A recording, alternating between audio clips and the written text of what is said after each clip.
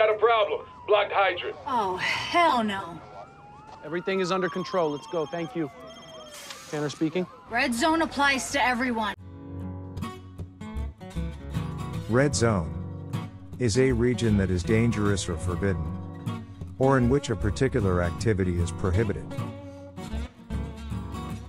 It can also mean the danger level on a gauge or other measuring device. For example, an air tank is equipped with a gauge that signals when the pressure reaches a dangerous level. The third meaning of red zone is, in American football, if a team gets the ball within 20 yards of the goal line, it's in the red zone, since it's more likely that they will score.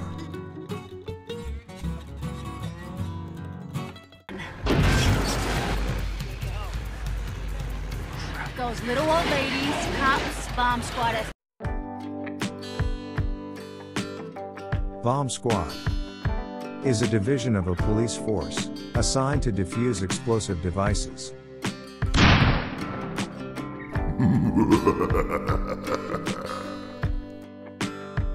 But what is a squad?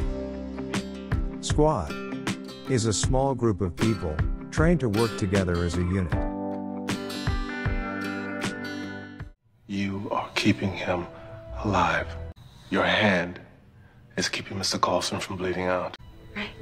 And the bomb squad is coming. The bomb squad is coming. Okay.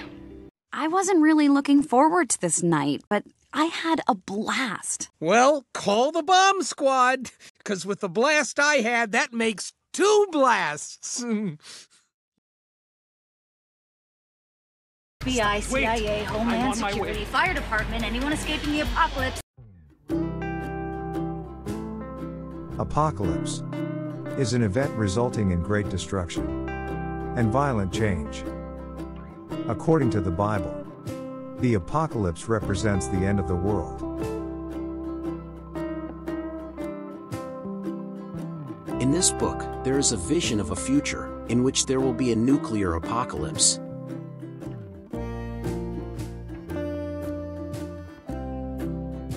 I don't know what's happened in your past. Pain. Death. Apocalypse. None of it fun. Wherever he ruled, eventually it would end in disaster. Cataclysm. Some kind of apocalypse. The end of the world. And then God, are you God? Because if not...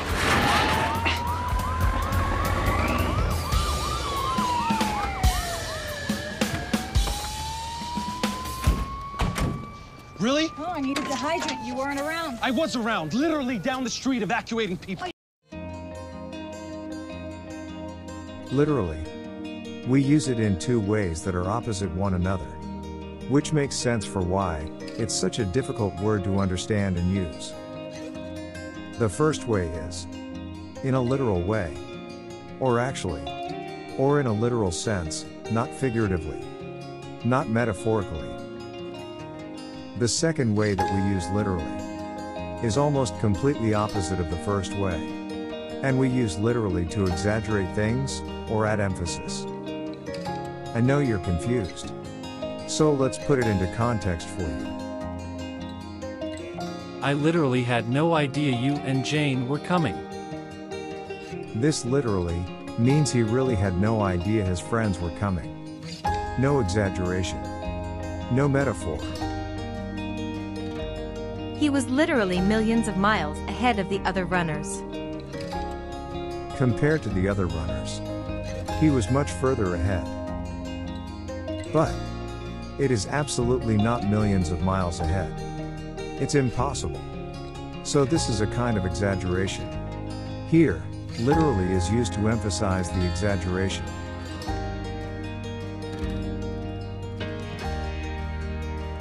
With the iPhone, you can literally store thousands of pictures. You can really store thousands of pictures with your iPhone. So literally is used to emphasize the statement is true. It's literally pouring cats and dogs. Though, it's raining very heavily. It's not literally raining cats and dogs. Here, literally is used to emphasize the description.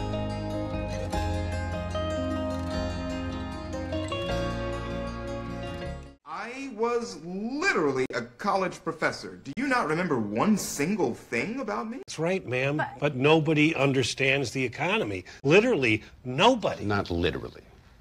And then I think we lose 3 or 4 states in Congress just like that. She literally makes me work harder. She makes me smarter. She makes me remember why I'm here. I haven't been to a comic book store in literally a million years. Literally a million years. Your car was blocking the water source we need to fight the fire. I can't just ignore a call to help. I don't expect you to ignore it. I expect you to watch where you're parking when you answer it. You gave me no time. I called to gloat. To tell you. Gloat can be used as a verb or a noun. Being a verb, it means to feel or show much pleasure because of your own success or good luck, or because of someone else's misfortune. As a noun, it means an occasion when you gloat about something. Beware of the preposition used with gloat. Over, about, at. Now he is able to gloat over being right.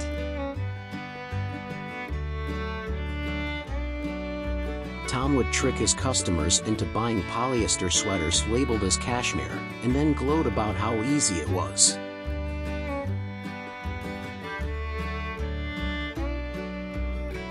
His enemies were quick to gloat at his humiliation.